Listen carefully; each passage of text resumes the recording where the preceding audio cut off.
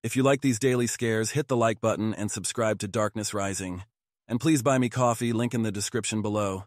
If you have a story you'd like me to feature, send an email to the email in description. Thank you for the support. 13-year-old Emily felt like her mother had developed a peculiar habit. It usually happens late at night when the house was shrouded in darkness, and the only sound was the faint rustle of leaves outside her window. Emily would be lying in bed, reading or simply lost in thought, when she would hear her mother's voice calling her name from downstairs. "Emily?" her mother would call out. "Yes?" Emily would respond, slightly irritated at the late-hour interruptions. But there was never an answer. Annoyed, Emily rolled her eyes. "Mom, stop calling me if you're not going to say anything," Emily shouted. One night, however, Emily couldn't take it anymore.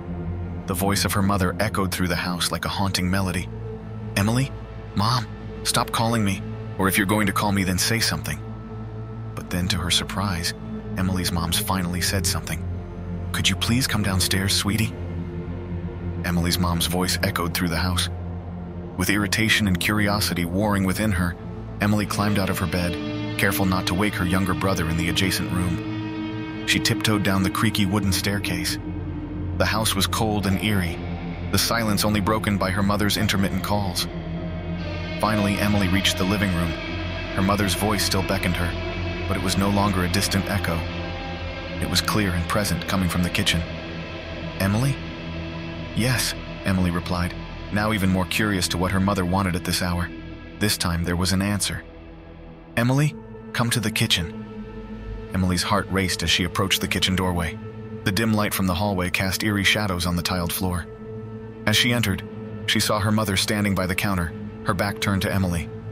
"Mom?" Emily said tentatively. Her mother turned around and Emily gasped. It was her mother, but something was terribly wrong. Her eyes glowed with an otherworldly light, and her voice sounded different, more mechanical. And then the skin on her mother stripped off to reveal a gray-skinned creature, with hallowed wide eyes with no nose and just a hole as its mouth. Its fingers glowed with green lights, like a plasma ball. "Emily, let me tell you why we keep skipping this forsaken planet called Earth," the alien whispered in an eerie sound that resembles a radio static.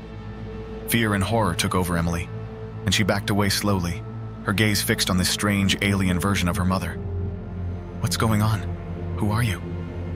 "Your planet is disgusting, Emily. Some of you humans go backwards instead of forward by thinking that the Earth is flat, refusing to accept the overwhelming evidence to the contrary. Oh, let me tell you something, Emily. Your world is very round. How do you think I entered your atmosphere? And then you succumb to the siren song of social media, your minds reduced to a state of mindless compliance, where you eagerly perform outlandish and dangerous and sexually explicit stunts for fleeting clout. But the true horror lay in your disregard for your own planet. A beautiful world where you systematically poisoned with pollution and war and greed. You humans need to be extinguished immediately." Emily's mind raced as she tried to comprehend the horror before her. "Why are you telling me this? I have nothing to do with what you're saying. I'm just a teenager." Emily's parents came downstairs and immediately the alien zapped them with its lasered fingers. Her parents reduced to dust, disintegrated. "No!" Emily cried. "Why'd you do that for?" "We are here to mass exterminate humans, and I am assigned to this town, and this is my first location. I am sorry, Emily, you seem like a sweet girl, but this is inevitable. I have to purge all of you." And before Emily could say another word, the alien pointed its lasered fingers at her, and zap.